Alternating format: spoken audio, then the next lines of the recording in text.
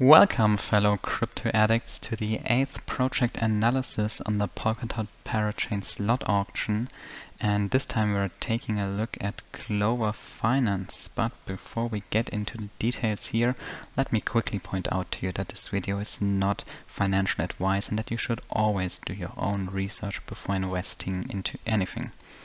And now let's switch to the models. So today we're taking a look at Clover Finance. Its sister project of SAKURA is currently competing for a parachain slot in the Kusama slot auctions.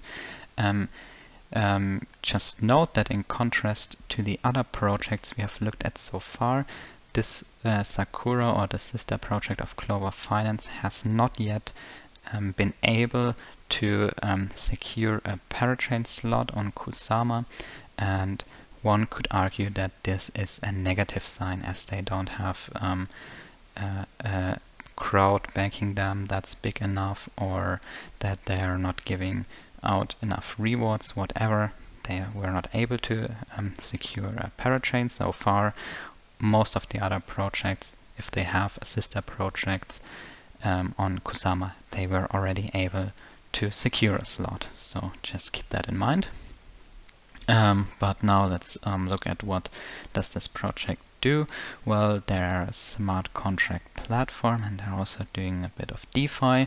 Their value proposal is that they will bring interoperability to Polkadot, most notably with Ethereum, and also they're doing cross-chain integrations, and they're aiming to provide a seamless multi-chain DeFi user experience. So all in all, this value proposal is fine. It's nothing too special, but it's also nothing bad or useless, so to say. It gets interesting if we're taking a look at the Web3 Foundation grants, because they have actually received one, but it was terminated.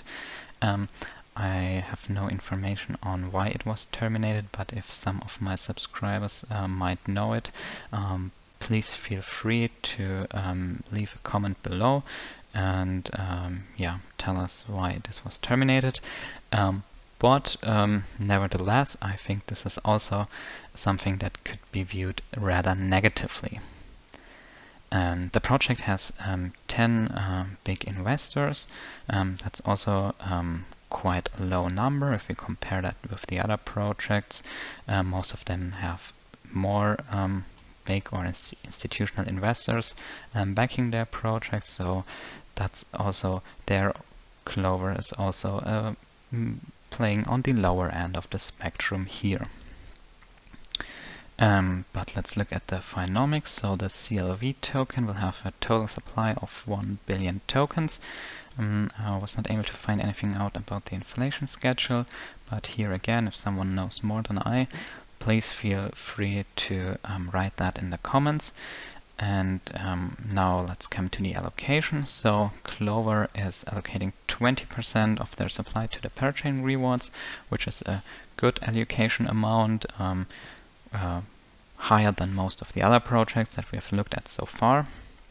The team has reserved 10% of the supply for itself. This is also a good ratio. It's not too much, it's not too low. And 28% of the supply was sold to investors, which is alright. It's maybe a bit more than the median, but also not too concerning. But it would be interesting to look at the vesting schedule here. Additionally, the project reserved 23% for the liquidity programs and 20% for reserve and development. So all in all, I think the allocation schedule of Clover Finance is good. Like I said, they're actually giving out quite a big chunk for the parachain rewards, which is something that you should look out for. And otherwise, the allocations are alright. But let's look at how many CLV tokens you can expect if you contribute 1 DOT to Clover Finance. So at the minimum level you can expect about 4 CLV, but actually I think it will be rather in the in the amount of 25 CLV you get for one dot. So how did I assess this number? We switch the table again here. Move a bit to the left side. So we're here at Clover. Their hard cap in dot is 50 million. That would be, in dollar wise, that would be around 2.5 billion. And please note that I'm still calculating with a price of $50 per dot. I know in the last days the price fell below the $50 mark, but for consistency I will still apply the price of $50 per dot. The sister project Sakura, as I already told you before, has a crowd loan ongoing, so unfortunately we do not yet know how much dollar value they are able to raise in their crowd loan. So unfortunately we have no values here, but I expect Clover to raise around $400 million in funds. And how do I get to this number? Well, I was actually just copying LITENTRY's number, because I think Clover and LITENTRY can be viewed as kind of similar, as both of them are rather small projects. If we look back at the model, we see that they have a lot of similarities. So first of all, their use case is fine, but nothing too special. It's the same for LITENTRY. Check out the video I made on LITENTRY if you're interested into that. Well, Clover had one Web3 Foundation grant and 10 investors. Looking at LITENTRY, 1 and 13, so actually 3 investors more. But also on the social sentiment level, if we compare their Twitter and Telegram users and followers, we see they're kinda in the same range here. So I think for that reasons the projects are kinda similar, and I think both have a similar outlook on winning a Parachain Slot Auction, which is not too likely that they will succeed in the first batch. So I'll think that they are able to raise around $400 million. Yeah, but that would be 8 million dot. And if we now look at the reward distribution, so they're distributing around 200 million CLV rewards, and per dot you would then get 25 CLV tokens. And this is also what I noted here. Unfortunately, I have not read about any other special rewards that will increase the amount of CLV tokens you get per dot. But if you enter their crowd loan, you will also enter an NFT draw where I think it was 1,000 users can win an NFT. But all in all, I'm not very hyped about that. 1,000 users is not a lot, and also you don't know yet what kind of NFT this will be, so I don't think this is not a very special reward and not a strong incentive to contribute to them. But as for the other projects, you can contribute to Clover Finance via Parallel Finance, and if you do that, you will get a slight reward in Para tokens. And if you use the referral link in the description below, you will get 5% more rewards on your Para token rewards. The vesting schedule is you can access 28% of your CLV tokens immediately. The rest is linear, and this vesting schedule is quite good, and yeah, as you can get a good chunk out of your investment at the beginning if you choose to do so. Coming now to the price analysis. So the expected market cap after winning a Parachain slot I assumed to be around 450 million, so slightly higher than for LITENTRY. If we move back there I assumed 300 million. So why is it slightly higher than LITENTRY? Well, because they already have a wallet, and they're also a bit in the DeFi field, which I think will lead to more demand for the CLV token if they win than for the LIT token, which is yeah, if you I think DeFi at at the moment now is just a bit bigger than the decentralized identity services, but that's just for now. It could change in the future, but let's just assume a market cap of around 450 million. That is not too big actually.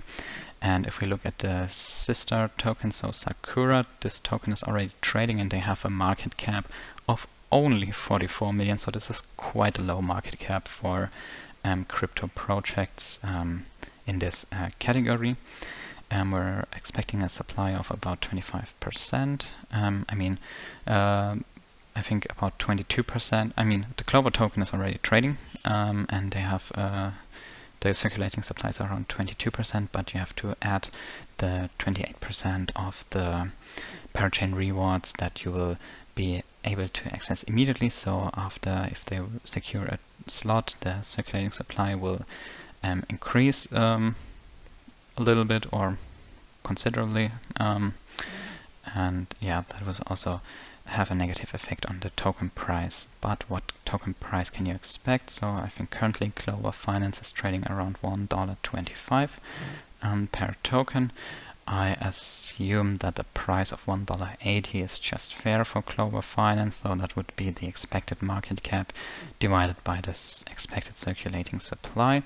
So I think around $1.80 per token is a good expectation, but it can also go up the price. So if everything works out very well for Clover Finance, I think a token price of $2.50 per token is reachable, but I'm not actually too bullish on Clover Finance, but you know, only time will tell. And yeah, well, so here you see the price expectations: low, medium and high. And then again, if we are checking the market cap of the lowest price expectations, that will be around 312 million US dollars, which would rank them at spot 270, or 625 million US dollars, which would make them rank spot 230, which is, I think, a range that is feasible for Clover Finance to achieve. For the social sentiment, I gave Clover Finance a rather low score. I mean, yeah, they have some Twitter followers and also some Telegram users, but the GitHub activity is quite low, and all in all, like I already told you before, I'm not too bullish on this project. So what does that mean? To summarize it all up, so the rewards you can expect for contributing one dot will be around $26, possibly a bit more, possibly a bit less. I mean, on the point of view, coming from the rewards point of view, Clover Finance is actually not a project that is giving out few rewards. Well, they are allocating 20% of their supply to the parachain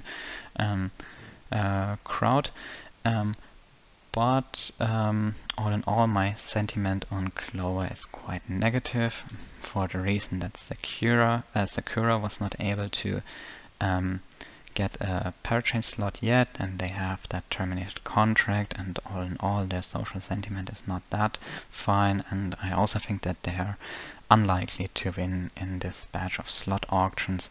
So that's why for Clover I'm giving it a C rating.